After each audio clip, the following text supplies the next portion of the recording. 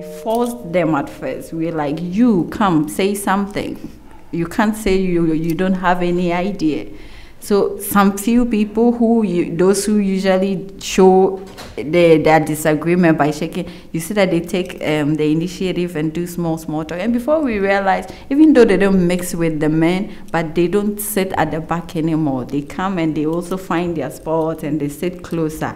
And a few of them really tell us what the women are thinking, and it's changing things.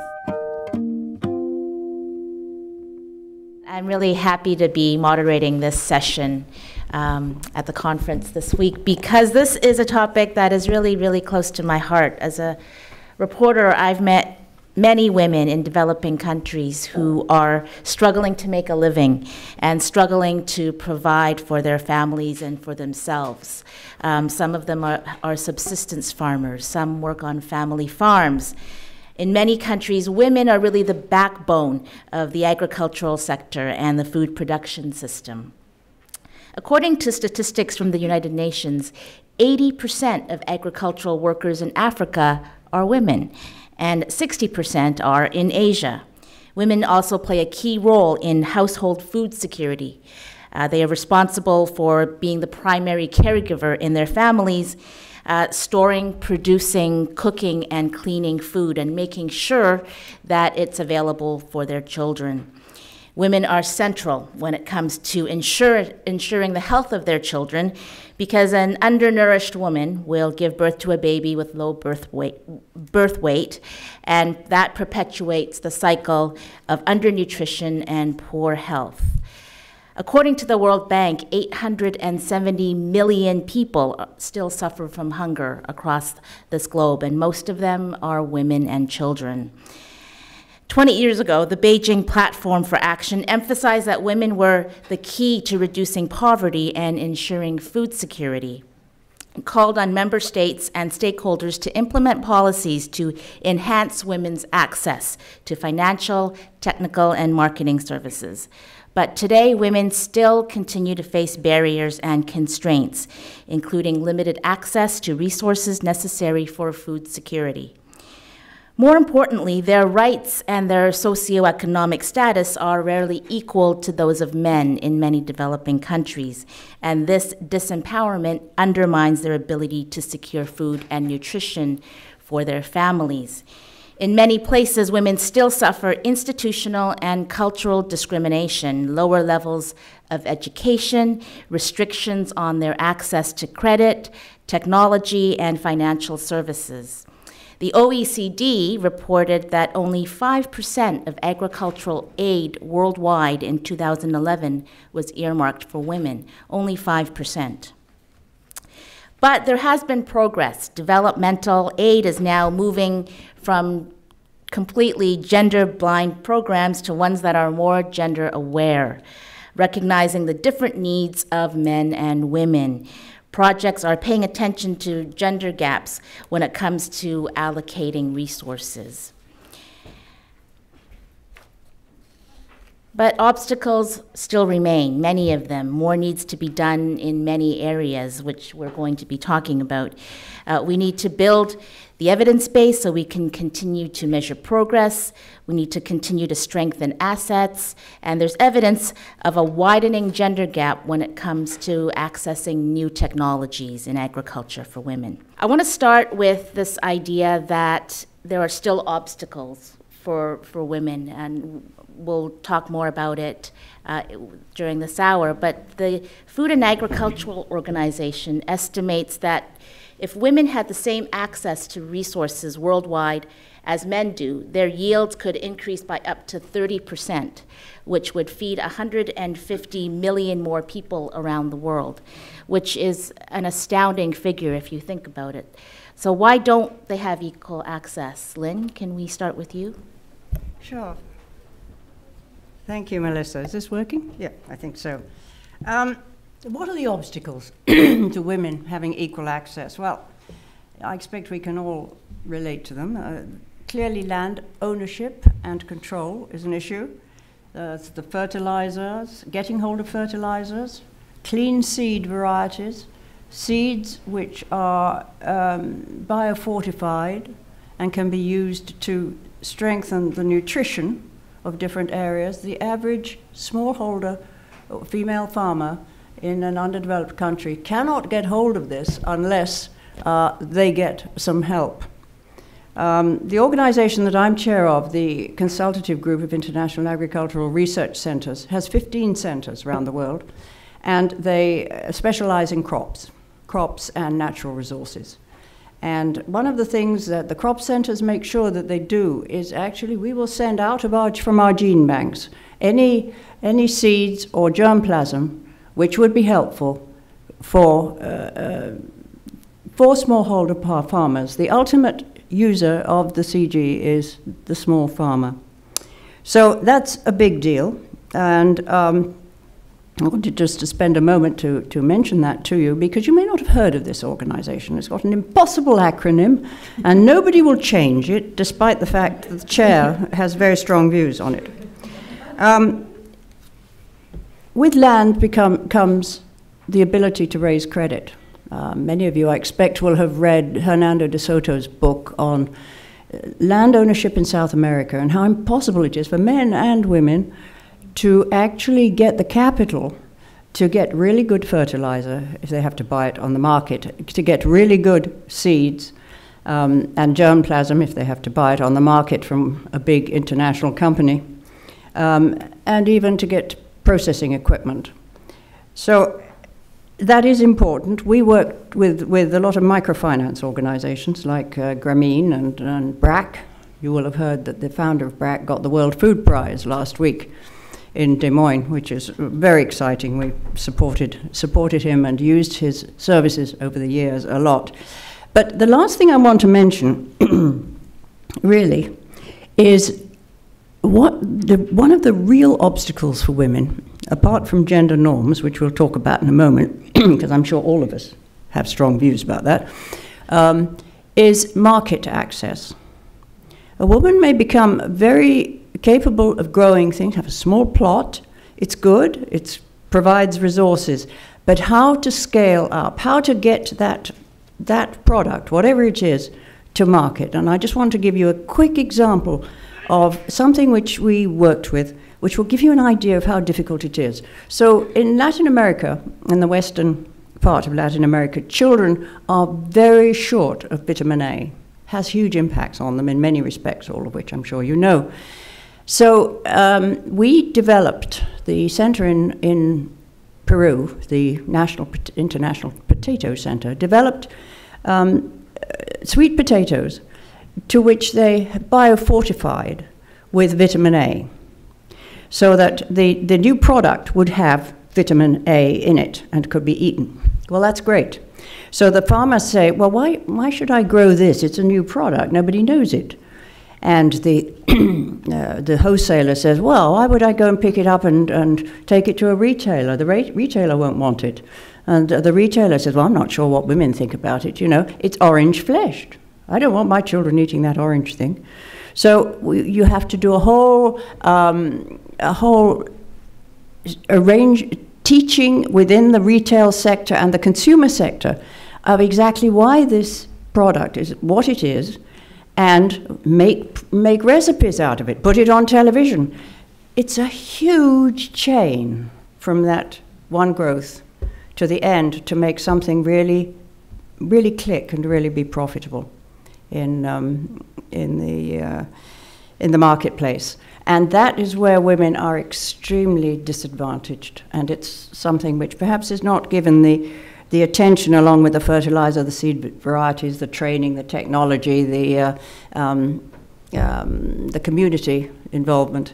That's not mentioned. I was going to talk about the first 1,000 days too, Melissa.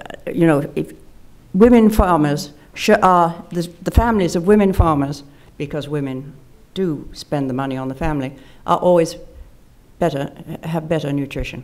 And that first 1,000 days is a huge loss for the world in the future. It's a self-perpetuating and terrifying loss of children who are stunted and who grow up to produce more and more stunted children.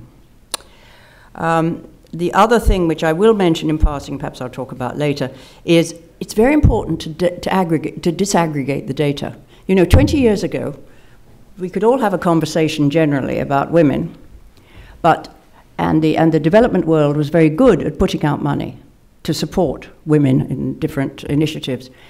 But the data was not disaggregated between women and men. So if you don't have a baseline to start with, you've got nothing to compare. Now everything is being mainstreamed, as Melissa mentioned, by international organizations. There is an absolute insistence on disaggregation of the data because the impacts on the different genders are very different, whatever the scientific experiment being performed. So I'll leave it there. That's a great introduction.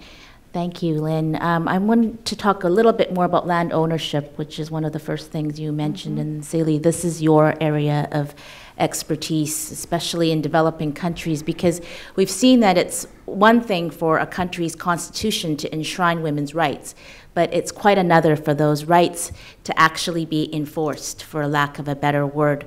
Can you tell us, Celie, what you're seeing in the high courts in some of these countries? Sure, and maybe it makes sense to first kind of talk about what we mean by land rights for women, because ownership is really one, in a way, small aspect of it. We were talking right before the panel, and hopefully Ruka will talk about it a little bit more. In most parts of the rural world, land is not actually up for private ownership, right? It's communally owned. It's governed by customary laws or rules, and so ownership or land rights for women in particular really means a continuum of rights, right? It could mean ownership in some context, but really it could be access to that land to till it. It could be access to a forest to collect berries or other sort of non-timber product. It could be making decisions about that land, what crops to plant, when to plant them, when to sow, when to reap. It could be just being able to stay on the land in your matrimonial home once your spouse passes away, right? So there's a real sort of continuum of rights to that land. And as you mentioned, in most countries of the world, I think now it's up to about 70% of the countries in the world, in their constitutions, there are gender equality clauses. Not in ours, in the US, but, but in over 70% of the constitutions, newer constitutions of the world, you have that enshrined in the Constitution, right? And then we have about 115 countries that have laws that specifically say women should have equal ownership rights to land, right? And in about 80 of them, it says women should have equal access to inheritance, right? So we have a good number of these laws, but then when we look at the practices, we see that in more than half of those countries that even have those laws, it is really the discriminatory practices that really curtail that kind of access.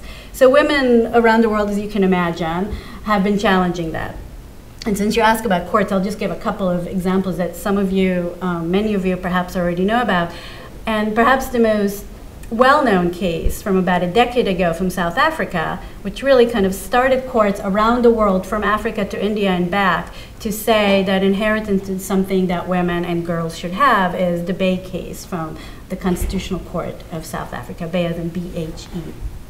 And in that case, the mother of two young girls brought a case because in her community, when the father of the daughters died and they were not married, right, they had no access to the land of the home where they were living. So they were actually living in a home. That land, once the father died, was given to his father, and he wanted to lease that out to somebody else. And so these two little girls had to leave the home, and so their mother brought this claim on their behalf. And it traveled up to the Constitutional Court of Africa, of South Africa, and this is you know, about a decade after a new, most progressive of the constitutions in the world has been put in place in South Africa. And that court said, yeah, that doesn't make sense, right? We know that's a customary law in that particular community, but that doesn't make sense given what we have in our constitution and sort of our new outlook about our country as a country of equality, and struck that, right? And since that case in 2004, countries around the world have cited to that case saying that's not okay.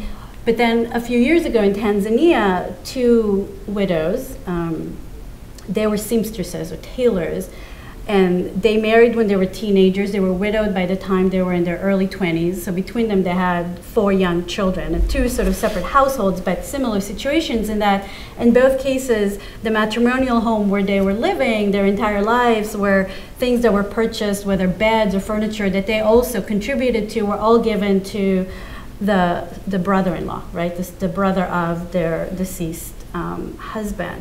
And they challenged that. But their high court in Tanzania said, you know, we agree with you that that's not right, that you should be able to stay in your home and your children should be able to stay in your home. But if we open that, and they quote said, Pandora's box of discriminatory customary laws in our country of 120 different tribes, then there's just going to be too much chaos. And they sort of said, we agree with you, but we're going to leave it as is.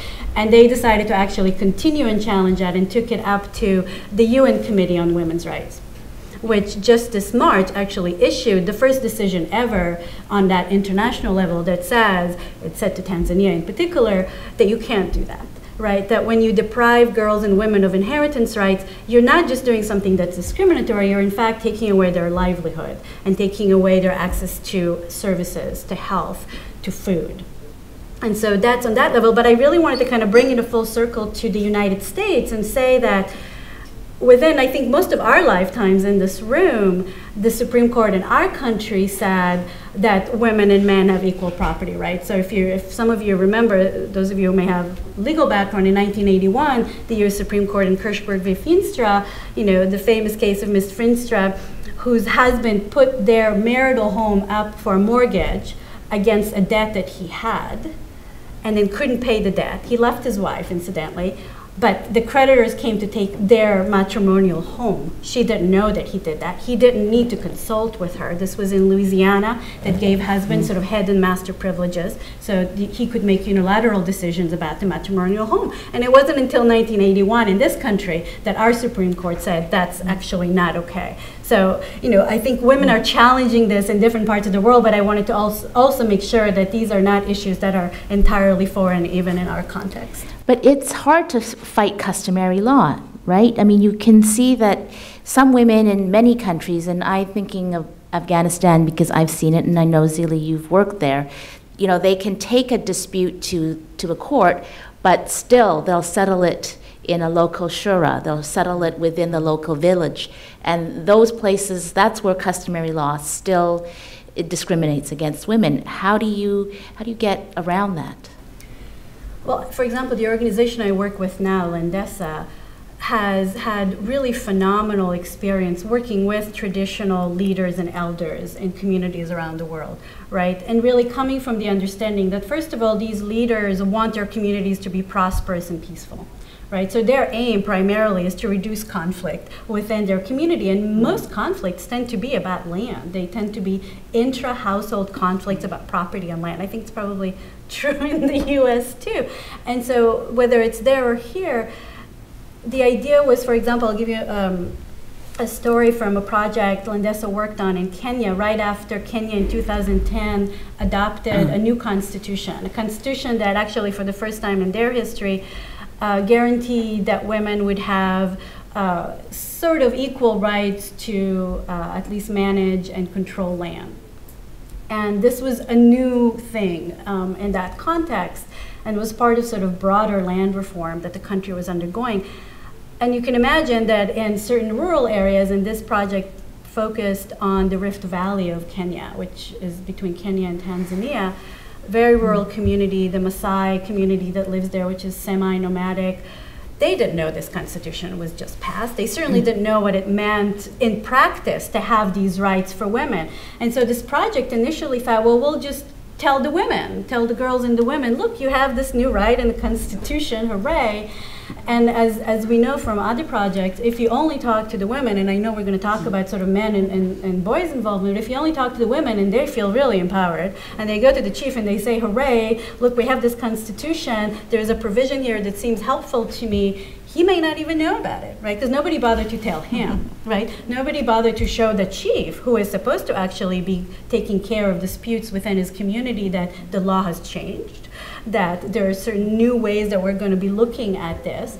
And so the project really started talking to the elders and the leaders. And at first there was a lot of resistance in saying, what? Now women are going to control household decisions about land? This will be chaos. This will only increase strife and conflict, which we already had before. Elders said before men might lease matrimonial land or matrimonial property out without consulting the wife, but not bring the proceeds back to the family, which actually would perpetuate sort of cycles of poverty. So they knew that this was a problem, and this constitutional provision was actually aiming to remedy that.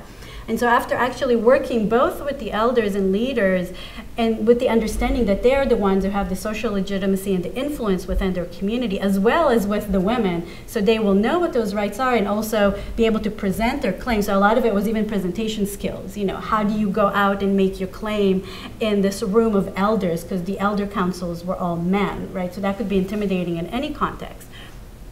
And what was interesting is that the elders then had a really interesting transformation. One, very traditionally dressed Maasai leader in the documentary that we did on this project, which you can Google, said, how is it that women can raise remarkable leaders but cannot be remarkable leaders themselves, right? That doesn't make any sense. And by 2014, by last year, the Elders Council of 50 elders now has 33 women, where they had no women before, because women have now been seen as not only knowing what these sort of rights are, but how to mediate and be able to transmit that kind of knowledge back. And then it really is interesting that the leader ends by this documentary by looking at the tree where people used to line up to put out their grievances and disputes, and he says, look, there's nobody here today at all. We used to have lines, but now there's nobody here, because now people know how this should be resolved. They don't even need to come to us for that kind of discussion. So it is true that there are these lingering obstacles, and I'm sure we'll hear more. Yeah, about I'm going them. to Ruka next. but I think there are also ways to kind of work with them.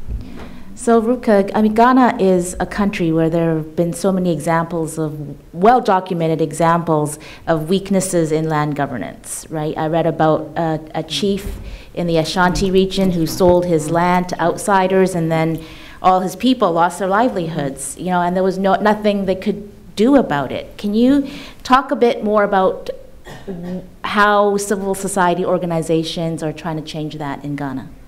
Yeah, so like Zilly was just saying, all the things that you have labeled out, like letting people get to know about these issues, because it's really serious. We say customary lands, and then we all know that customary lands are supposed to belong to everybody in the community. It doesn't matter who, even because when we were in school, we learned that those lands are for everybody, even the unborn kids.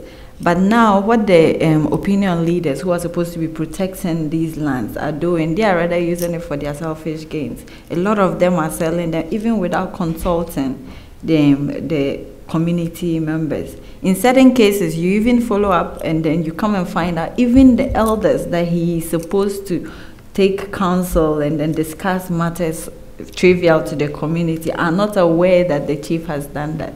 And now even community leaders besides the chiefs, like the family heads, who are also usually a land that is for this particular family, he has the right, and then he calls people to make decisions about them. They also go behind the families, and then they sell these lands. So it's something that is very worrying.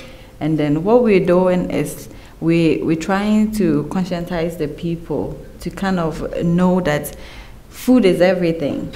And if you sell the lands of your community members and they cannot have access to lands to produce their own food, what is going to happen? Even their living conditions is going to become even poorer, because now they have to look for other economic activities they can do besides the farming that they are used to, in order to be able to buy food that they could have produced for themselves. So it's really serious. So a lot of the things that we're doing the advocacy and the outreach issues, and then maybe interventions, and trying to let people desist from some things like that. Can we explore a little more? Zilly, you were getting at this earlier, but the idea of having to educate men as well. Mm-hmm. How hard is that to have men and boys sort of understand what the laws are? It's quite is the right direction, because what we learned over the time was previously certain things we were trying to push for them to include women was not working, because you could see that it was an all-women affair. Only women come and they're making noise. We want to be part, we want to be. So what we did was we re-strategized. We brought the men on board. Because from my personal experience, I have my family, the men have been those who have motivated me to actually do certain things that I couldn't do. So I saw that if we wanted to achieve more results, then we had to work hand in hand with them. So what we do is when we go for these kind of advocacies and education, we kind of include men and let the men do the talking when it comes to including women. And then we cite examples for them, areas where women have been included, areas where women have been given the opportunity to take decisions or take part in decision making, and how things have worked for them, how things are changing for communities that have women part of their decision making. So this is helping a bit.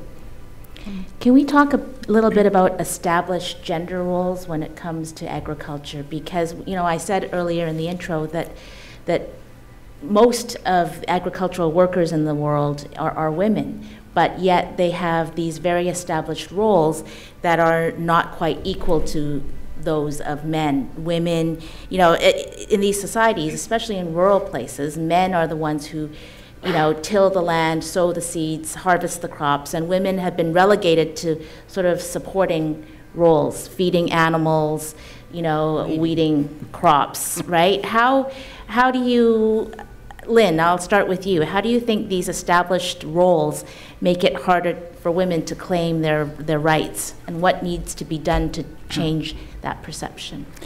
It's hugely difficult, of course, and in some countries much more difficult than others, particularly where it's backed up with religion, by religious norms as well as all the traditional norms, where it's backed up with family peer pressure from an elder generation that has subjected themselves to these standards, perhaps unwillingly, perhaps not. It's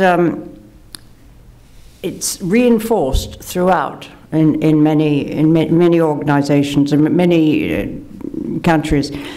We found that one of the things which was not well understood was a sense of self-esteem, that a woman cannot negotiate that joint work, which Ruka talks about, cannot negotiate that change of equaling out of decisions unless they have a sense of self-worth. It's all a question of bargaining, and we did a lot of work on workshops with helping women in their own particular situation, finding a way to get joint control of a number of their work. And in fact, joint control is a great deal more satisfactory. Again, as Ruka said, experiments have been done with plots of land with women alone tilling them, men alone working them, and with joint arrangements. And again, remember, land ownership is nice, but it's control of what goes on in the land which is really important. And what happens is that the areas which are controlled by men and women actually do better than the performance of plots run by only men or only women. The only women, I'm afraid, are a little lower down the chart. I think that's a very important thing. There's a tremendous feeling about women's rights. We've got to try and get this across. But we can't right a wrong with another wrong. We have to get the men in the communities working with them to see the sense of this and to understand that it's a win-win for both. Otherwise, one ends up with, of course, domestic violence and a number of community difficulties, revolts, which merely make the situation reversed to being worse than it was before. We have a lot of literature on that information. Micro-enterprises are something which helps a woman have the self-esteem coming from a very traditional background, helps a woman have the self-esteem to go out, to negotiate, to find a price, to find a distributor, and so on. There's a group, for instance, of women in Brazil who got together and said, there is no reason why the men should have all the money that comes out of forests. There is, for instance, a babusa nut that we can all go out and collect and sell, and it's ours. The tradition has always been that, you know, the women did work, but then the moment cash started to come in through the door, then the control tended to pass to the men. This was what was happening in the forests in Brazil. And they now have, I won't say it's a huge enterprise, but they are supporting themselves and their family, and they're feeding their family properly, and they're educating their family properly, and they're being able to spend time with their family, you know, childcare being a real issue. But it all comes down to negotiating in a way that some societies are simply not used to. We also try, actually, to deal with scientists who are women. We really encourage African scientists who are women. And we have a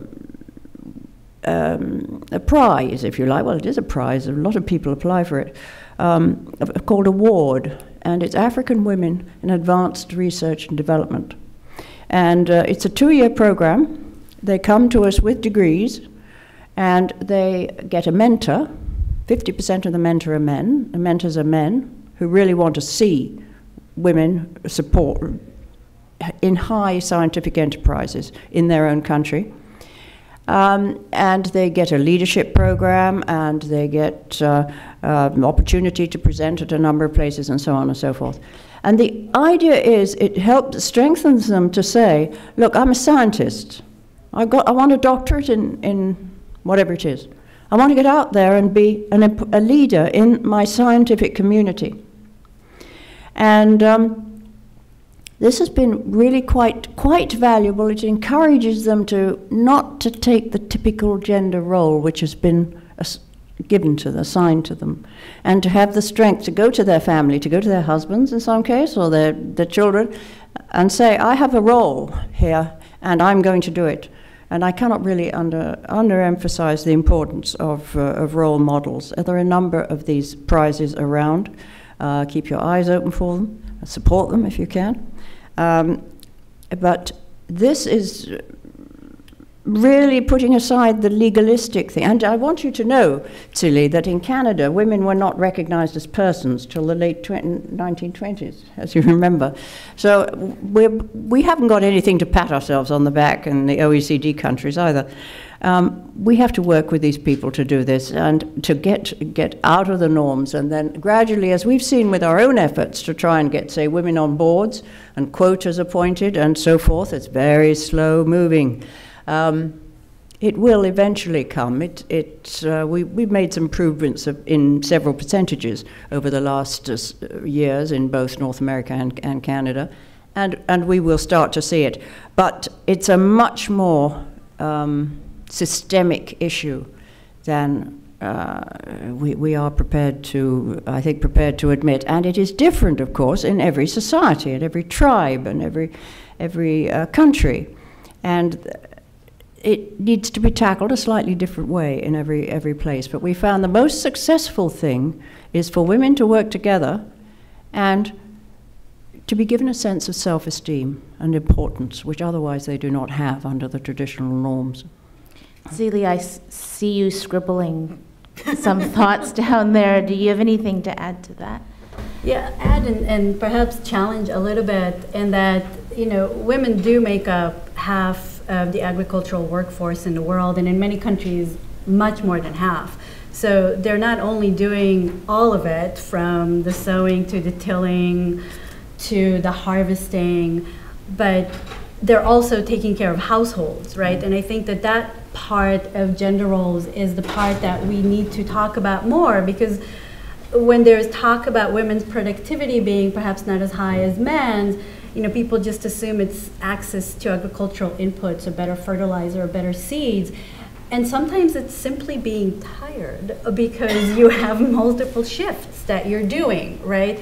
And sometimes it means that the land that you do have access to is either a smaller plot or of lesser quality, because that's the plot that you were given. And I think that these kind of contextual elements are important. And then another point I wanted to just kind of add is the relation between particularly women's access and control, and at times ownership over land, and domestic violence is a bit murky, and that there are studies that show that sometimes increased control reduces likelihood of being subject to intra-household violence, but there are also studies that show the opposite, right? And we know that when you upset gender norms or power dynamics, that could actually result, whether in a temporary or prolonged spike in violence. So I think we have to also be very thoughtful about how we're looking at land reforms and imbuing people who didn't necessarily have legal formal rights to something before have them now, and how the upset and the power dynamics can actually sometimes do harm, and how to kind of think ahead of time how to mitigate that. Ruka, are you seeing any of that in Ghana with your enterprise? Yeah, sort of. And because what we're doing is, like I said, we bring in the men on board. And what we're doing, when you talk to the opinion leaders, most often when you go to the communities, you have opinion leaders being the men. So when you go and talk to them, you even set yourselves as examples and tell them what it is that you are doing, what you have been able to achieve as a woman, just because you have been given the opportunity to be able to take up certain roles in the community. So when you say this, it kind of opens their minds, and then they start to consider some of what Zili was just talking about.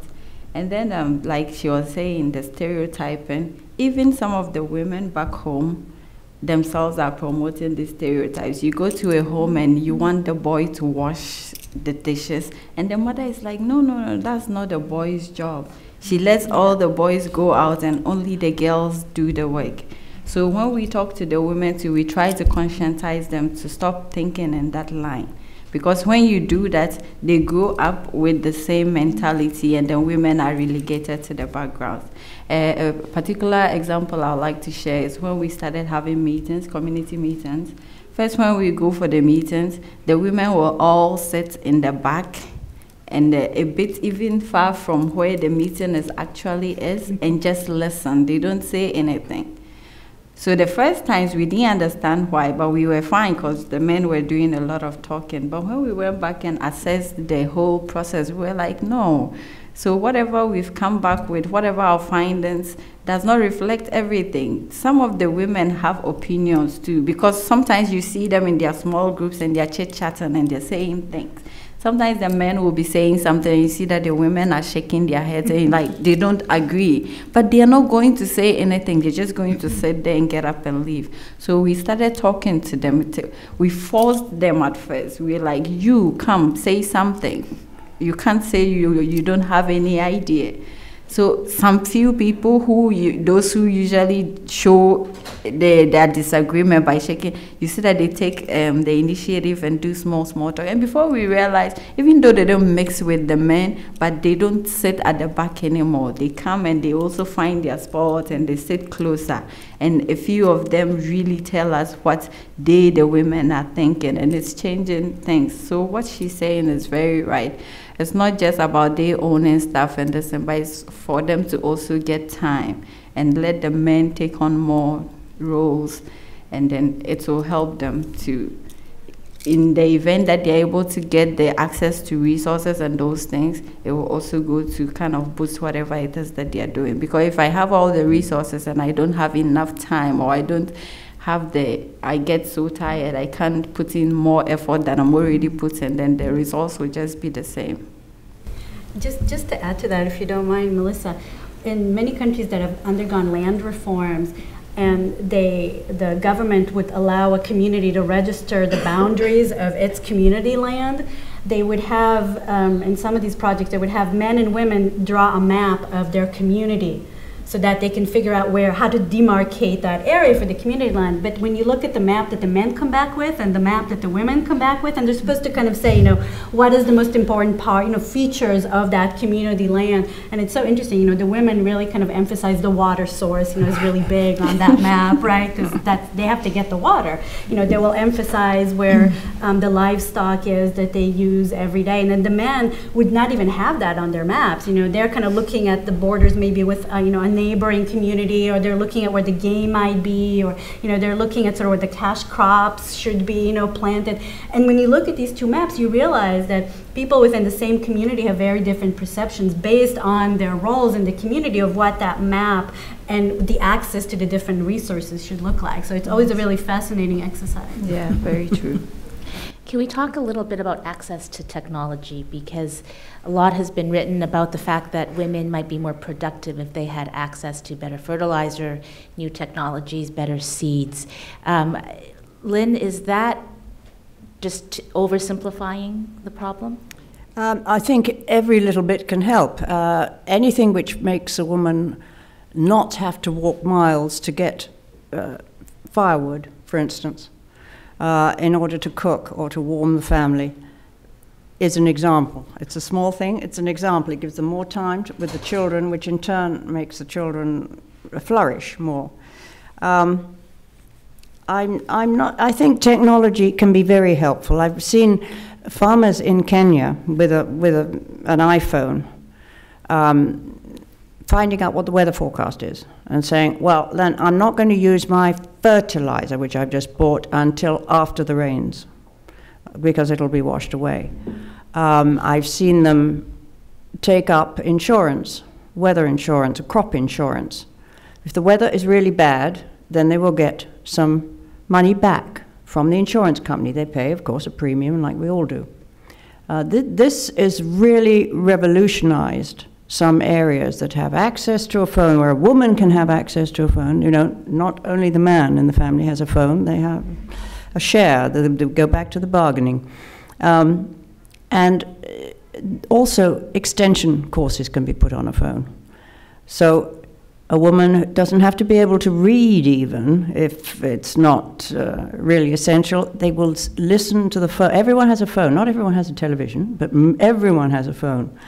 And a tremendous amount can be done through these phones in the way of giving people ideas about weather patterns, of new types of training, new technologies. For instance, I've watched some women deal with drones in Mexico. Drones can go over the wheat fields and determine whether or not parts of the field need water, for instance. Or if parts of the field are clearly suffering through some kind of pestilence or animal or whatever.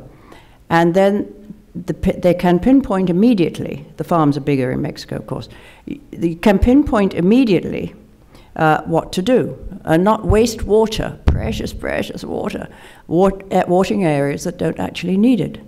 Women can operate those just as well as men and enjoy it, but that's a leading edge. It's not getting out across everywhere. Whereas the phone, the good old phone, cellular, which everyone carries with them, can be used as a tremendous agent of change for women in agriculture and in many other respects for women too. Maybe I'll stop there. I don't know if you're going to talk about agroforestry, but that's the kind of thing which really would help women and which is readily available, which we don't use enough. We don't use some of the pots which are smokeless comparatively. So we don't have all these kids dying of lung problems because they're sitting in the middle of a very crowded house with fire on all the time in the middle and the smoke going around. There are so many little things that can be done, as well as the more advanced big data analysis for the most nutritious crops, or the crops which are the most resilient to climate change, and how to use those. Which every single one of those is an advance for a woman and will help with the time. You've heard that they may very well become tired. It's absolutely right. And their child care responsibilities can be made a lot more valuable if they have that extra time. So the technology, there's many ways of technology in a broad sense being used. And I'll talk about less electronic technology, perhaps if I get asked again or get the chance. But think of those and what could be done and the difference that can be made in a woman's life. Thank you. I'm going to use that as a segue to ask Ruka about what's going on in her country when it comes to seeds, because there's the passing down of seeds has been a tradition in your country when it comes to transferring knowledge between generations of women, and the keeping and sharing of seeds is really a very personal thing. Now there's a new bill in Ghana that would put the distribution of seeds in the control of some multinational companies. And the argument, though, is that these seeds, as Lynn was just saying, would increase production and ensure food security. So, Ruka, can you talk a little bit about the tension between tradition and technology when it comes to something like seeds? Yeah. So like you mentioned, that tradition is something that we revere because from the places that we come from, you go to a community and it's really rural. The person doesn't even have anything. He's solely dependent on whatever it is that he's producing. And then when they're done, at the end of the day, they have to make expenses, pay for children's school fees, pay for health and other things.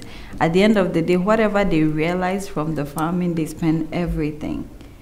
So what saves them and keeps them going in the farming is them being able to save some of whatever it is that they produce to be able to continue with the farming. So you see that. So it's quite. I am not really buying into the whole new seed bill because when I looked at the bill, I was excited by the fact that it was a new year, this thing that was the genetic, they say genetically modified, so they are going to do better with something small that you put in the ground, you get more yields and all those things. That's interesting. But what it's going to do is these farmers, that tradition that they have of saving seeds and then replanting the next season, that is what is keeping them going. So if they're going to pass this bill, which is going to make it difficult or impossible for them to be able to continue that tradition, it's going to really affect them. Considering the weather conditions that we also have, certain times we have challenges with drought and other things. So if I am this farmer, and what we do is sometimes somebody might even save seeds and termites or something will go and destroy it. So what is that person going to do? They go to their neighbors and borrow what they have, some of what they have, and come and replant. So, but this law is going to be such that they have to buy seeds every year, and you cannot borrow. If you borrow, that means that you have to pay royalties to the companies that are doing. So it's going to really affect them negatively, and then eventually, I don't even think they will be able to continue the farming if that bill is passed. So they would rather not continue farming than accept seeds from a multinational? So for me, what I am thinking is if the multinational companies can change some of the the agreements, some of the terms in the agreement, it's fine because we are happy that maybe through somebody's little effort or same effort, you are getting more than you used to get. It's a good thing. But if they can relax some of those parts or make exceptions for the people from the really rural places, so that maybe you can reuse some of the seeds, but for a certain period of time, you can borrow, but they should just make some so that they can blend the two together. We can't say that we want to be stuck in our old ways. There are new things that are happening. Times are changing. We need to also change and do something so that we can move with the changing times. But then they should also see that whatever it is that we were doing used to be a good thing. It's not a bad tradition. So they should try and see how they can blend the two and then come up with something that would favor both of them. So that's what I think. Celia, you were... Yeah, I mean, I think Ruka brings up the point that we want to think about in all of these different aspects is how do we make sure that there's community participation and involvement with these kinds of new policies and decisions. And since you mentioned climate change, I mean, that's a great example of that, right? So one of the more popular things to do in terms of mitigation is the whole carbon trade, right? So in many countries, forests have been sort of set aside as protected areas for carbon sequestration, but that means that people who relied on those forests before are no longer allowed to go into those forests to forage for byproducts, for foods, for medicinal plants, for other things that they used to do there to survive that were really very much part of their lives and their livelihoods.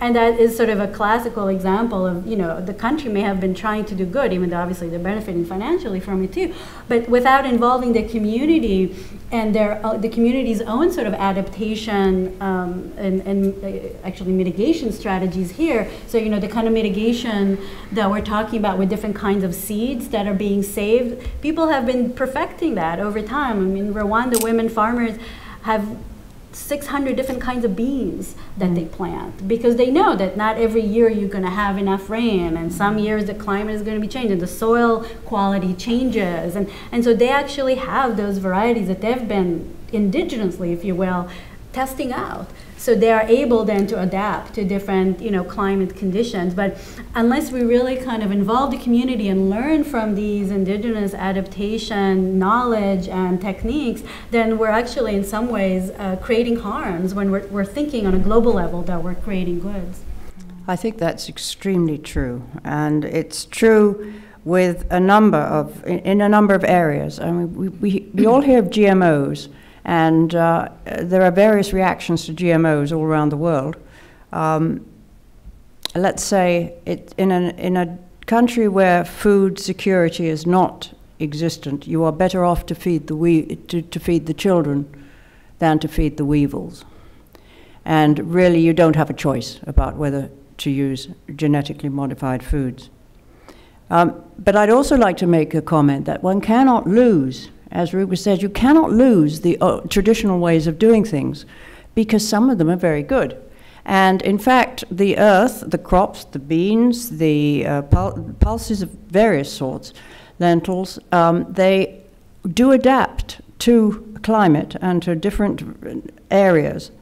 And that ability, that local knowledge, which will tell you which one will work under certain weather conditions and so on and so forth, you can't replicate that with a multinational set of seeds, particularly not if you have to sign contracts, and which may or may not be fair to the ultimate farmer. And there are a number of examples of international organizations, they're not all like this, but some who have tied up farmers to say, you must buy our seeds, but not any others. And that is unacceptable, it's unethical behavior, and I really like to draw your attention to that. It is really damaging in countries where the food supply is not secure. And that's why we keep gene banks, which go back 200 years or so, and we actually have family trees of plants, of what was crossed with what, which trait came from where, so that if there's a problem, we can go back and see exactly where those traits, that DNA came from. But I also want to talk about, I talked about technology before in an electronic sense. I want to talk about non-technology. There are a lot of things which can be done for a woman farmer if she only knows about them. And climate-smart agriculture is really a real example. Agroforestry, trees on farms. What is agroforestry? It is trees on farms as opposed to trees in forests. And there are more trees on farms than there are trees in forests, you may be interested to hear. And they have several different objectives and uses, which are not generally, we've found over 40 years, have not really been very well expanded. For instance, trees obviously can provide food. So if you're planting always with maize, you're going to be perhaps open to a problem with the crop one year. You are devastated, not only because you can't provide any money to sell, but your family is not being fed. You know, just put a couple of avocado trees in and you get something. So there's a lot of that kind of broad nutrition which can go on. If you interleave crops with, say, a fast-growing species in the center, so that the crop can be shaded as it grows, the food crop can be shaded as it grows by this larger, faster-growing intermediate crop, you will find that you can then cut the intermediate crop down when the crops have got big enough, and you can then use it to feed the cattle. And of course, the cattle provide manure. And immediately you get into a diversification, which is extremely valuable. You could put up hedges to outline, to delineate your property, and animals can eat it. You know, ruminants, cattle, and so forth. If you put a variety of crops in the soil, you will have a natural fertilizer. The nitrogen will be fixed. You can put in, and nitrogen is the easiest example, but there are other micronutrients which the soil can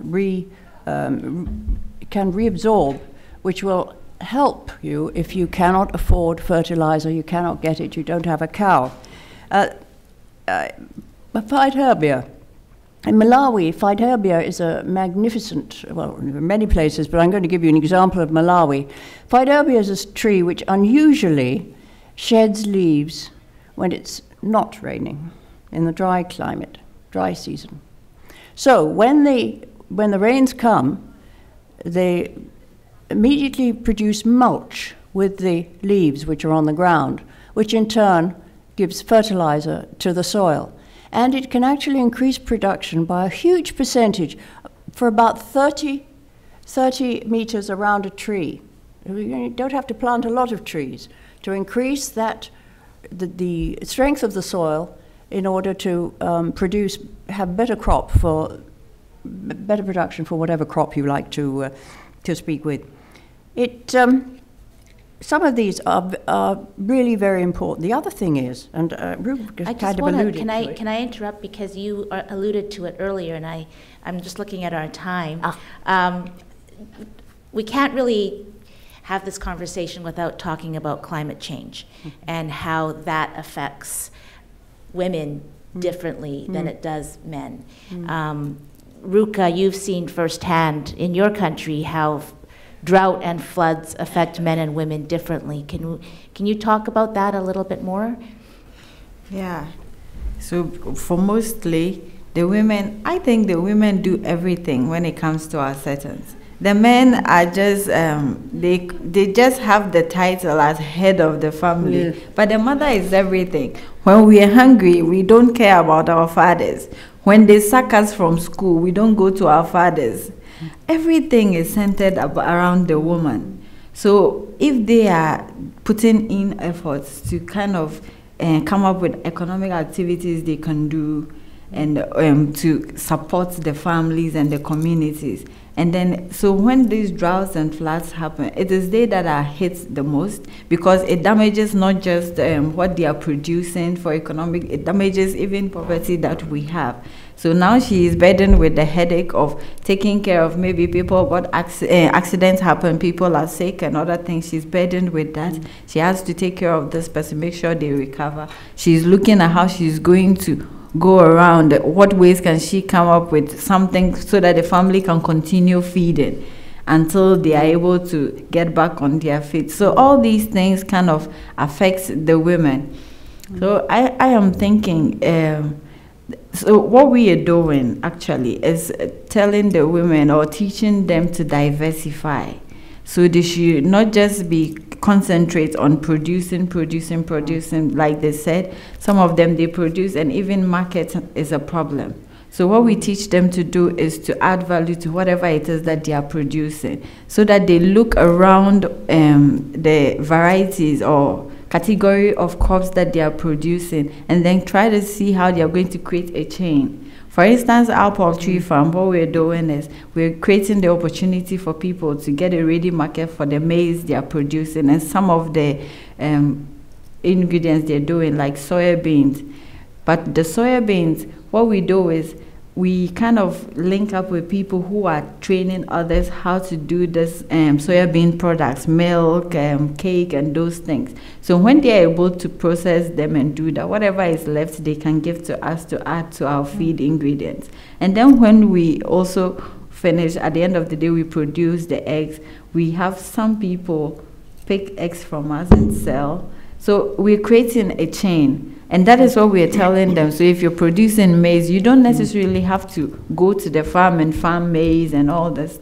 You can just link up with someone who is farming the maize, and then when they do, they sell them to you. You process it into flour, which almost everybody in our places use.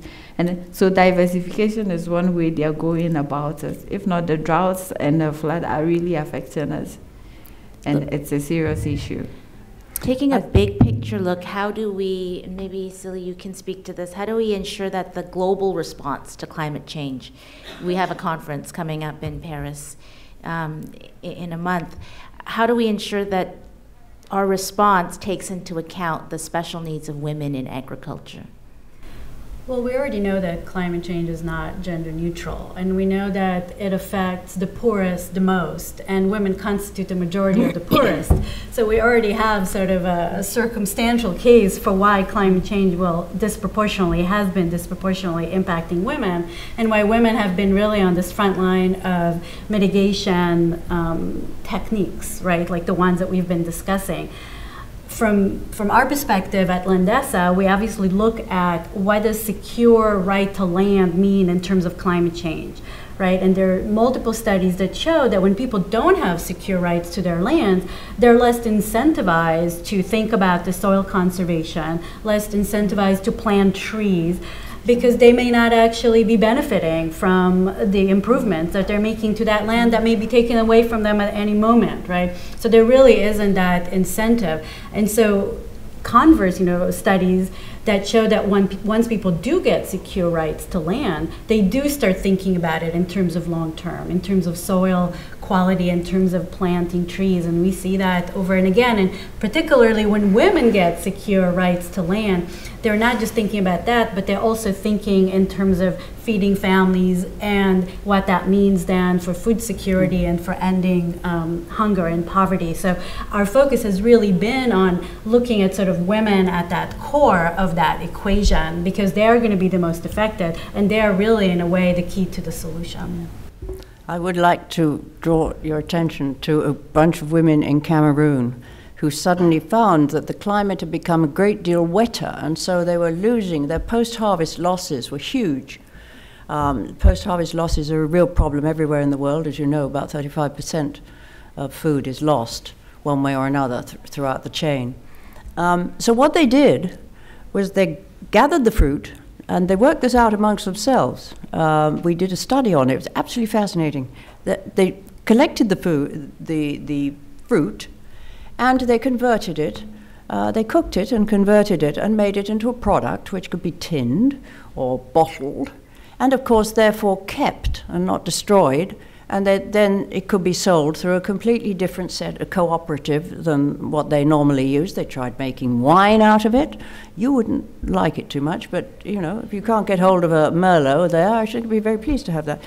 They do a lot of, that is real, that's a kind of real imagination which a group of women working together in a community can try to do to change how climate change really goes to them. I think climate change, one of the more appalling things, and Rupa mentioned, these awful tragedies which go on in certain parts of the world. In Bangladesh in 1991, 14 women died for every man as a result of the typhoon. And some studies were done, and then 10 years later there was another typhoon, and this time it was only 5 women lost per man. Now, what was it? I mean, not that that is good, but it is an improvement. What happened in between? Well, they found that women didn't like to go to the cyclone shelters. They weren't safe. It wasn't safe for them or for their children. There weren't separate toilets. It took a long time to find the children. You have to go around and gather up 6 children to go to a cyclone shelter. You may not be able to. And they needed guardians in the area if they were going to go to such a shelter for their children and for themselves. And this kind of arrangement was made whereby guardians did go in. With groups of women went in together with their children to the cyclones. They arranged a pre-meeting area where they could all go in and take food with them. And once inside, there was some assurance of safety, not complete, but some, which made them more confident. That's a kind of thing which shows that women are, because of the lack of resilience, some of these tragedies are really impactful. And yes, of course it impacts their whole lives, including their work as a farmer, whether it's a permanent farming work or whether it's something you do in the evening and the first thing in the morning when you're not dealing with the children. The impact, the difference between of climate change, the impact on women versus men is huge. I want to get to questions from the audience, but what I want to do is have a closing thought from each of you about what you think it will take for women to achieve gender parity in agriculture, let's say in the next decade. I'm giving it a lot of time.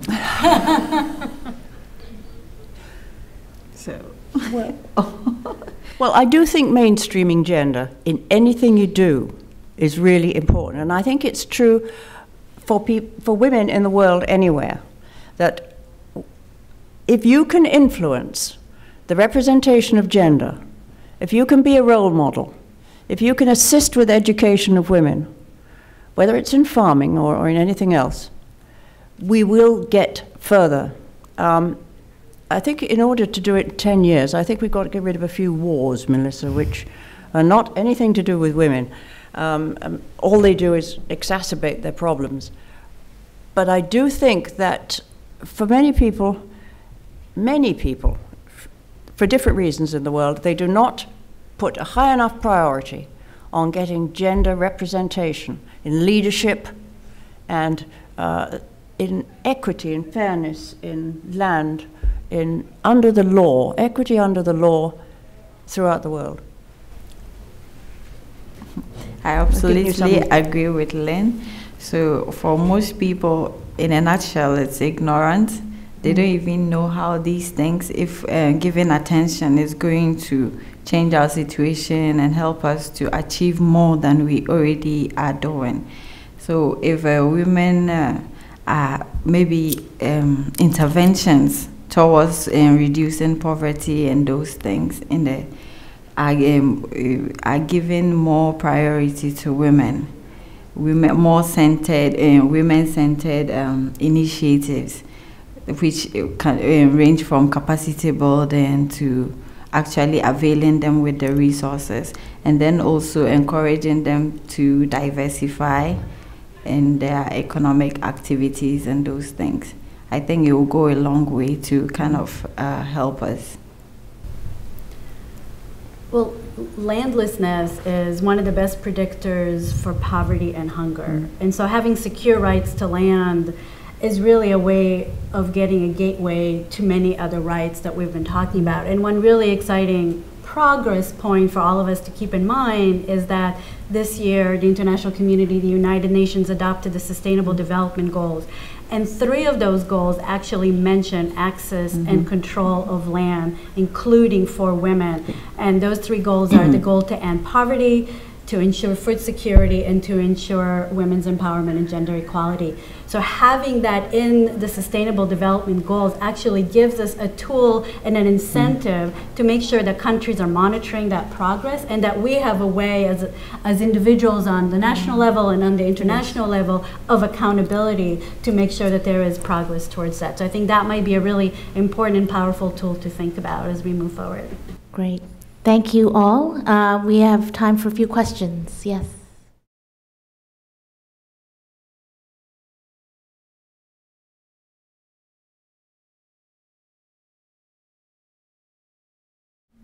That's a loaded question, but...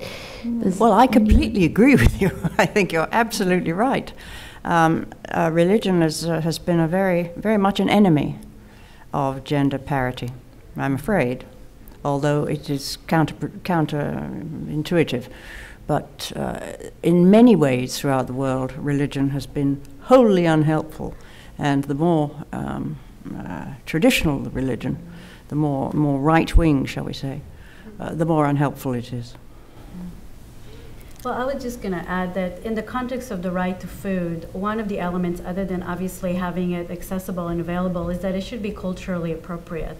And I think that's a challenge because, you know, we know of U.S.-funded projects to introduce soybeans to areas where they would never eat soybeans. That was just never part of their understanding of culture, and they didn't hear that in California people love, you know, they're where the mom is, you know. So I think that it's the culturally appropriate part of it is really relevant when we're trying to address these issues, and that's why the community involvement and how you solve a problem can get you at some of those solutions.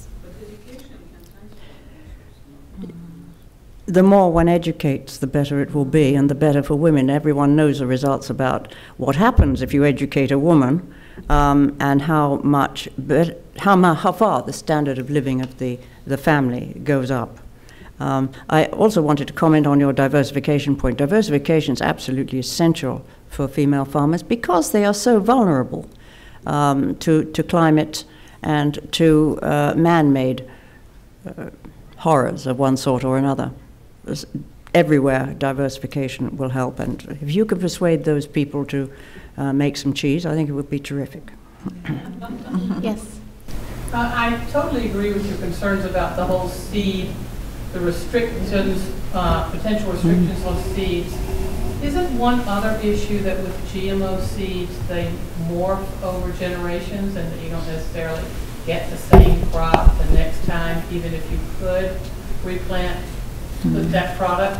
I mean, I think hybridization and genetic modification, it's my understanding that it means that you don't necessarily get that same pure product generation after generation. No, that's quite right, because one is always trying to improve the strain, improve the variety, and it may not always work. That is why we keep these family trees. Right. So that you can add the original seeds and the original germplasm so that one can get a wild variety back in and start again from scratch if you have to. I mean, we are very careful. We never mix GMOs or science involving GMOs with any of the science. We have separate labs and everything for the regular science. But as I say, you cannot ignore GMOs because of the desperate need to increase productivity. Yes, we have to be very careful. We have a number of plots, you know, we try different types of things and we watch them grow. Very exciting. Walk around a wheat field, you see some of them are brown and some look beautiful, and some you could take and eat now and some have died, and these are different strains which have been tried. I think there's a lot of sensationalism about GMOs, but if they are carefully used and not with a purpose of just making a profit, but actually trying to improve strains and availability to poor farmers around the world through international public goods, it does become a different thing. Thank you. And to add to what she just said, one worry about the farmers have is even if they can keep they agree that they can keep seeds, we're looking at the resistance to some of the diseases and pests that we have, because some of the local varieties that we have, they are really very resistant, especially to our weather conditions. And when you plant them, a typical example is the hybrid chicken that we have. When you try to raise the local chicken as against the hybrid chicken, you tend to lose a lot of the hybrid ones because of their resistance to some of the diseases that we have back home. So that's one worry why people are kicking against the passing of this seed bill.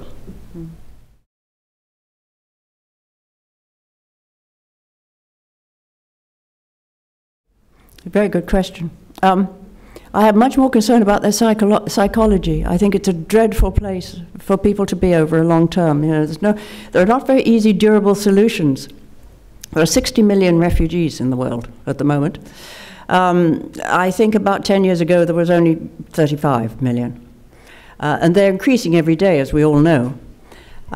Camps are not the durable solution. It's not what is needed for anyone, women, children, most particularly children who get spotty education. And there is no chance of working in the country where the camp is situated because, of course, the country themselves, having been generously given the land, is very wary of jobs being taken from the local population. In fact, there are several initiatives going on to try and get money into the camps. Once you get money into the camps, then they can go out and buy food. They get vouchers, of course. They get vouchers from the World Food Programme and the High Commission for Refugees. They used to get food. Those were in the days when there was a surplus around the world of different cereals, which could be given so that it could be handed out. Doesn't exist now. In fact, we've all heard the World Food Programme's sad story. So they get cash vouchers, which produces its own problems, as you can well imagine. You give them to the women, not to the men. And that way the children get better fed. There are some of the camps in the world are very good at growing their own food. People have gone in and provided basic materials and for a common plot to grow things like lentils, which are fairly hardy under certain conditions and which provide a lot of nutrients.